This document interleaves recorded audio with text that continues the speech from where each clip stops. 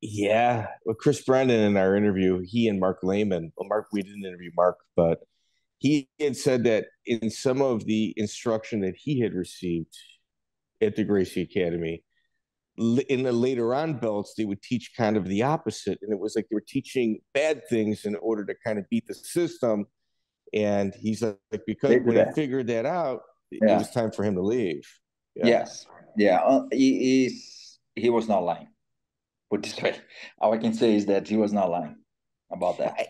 And you know, on the Gracie side, they want the advantage. They always, you know, if their family is fighting, I also understand they also want to have a little bit of control or, Mhm. you know, the table tilted their way. But once jujitsu, the secret got out, there was no Oh, containing it. There was no yeah. containing it.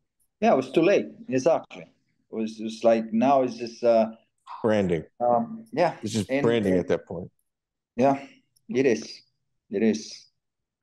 And then my opinion between um uh Brazilian jiu-jitsu guy and against American jiu-jitsu guy is that the Brazilian they born with a gift, so they don't need like a gift of learning and do things very like Fluid. well Fluid. fluid Yeah. without a lot of training.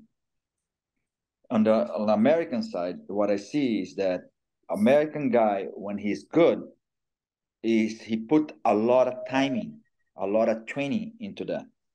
He's not as gift as the Brazilians, if you understand what I'm trying to say. Yeah. And then They some of work the have to work Brazilians, harder. They have to work some harder. of Yeah. thank you. Some of the Brazilians Yeah. they are gift, but they lazy. Instead of some of the American guys, they're not that gift, but they train hard and get that way. That's That's interesting. That's actually wow. Wow. To hear the entire interview, please subscribe to the Lights Out MMA History Podcast, available on all major podcast platforms.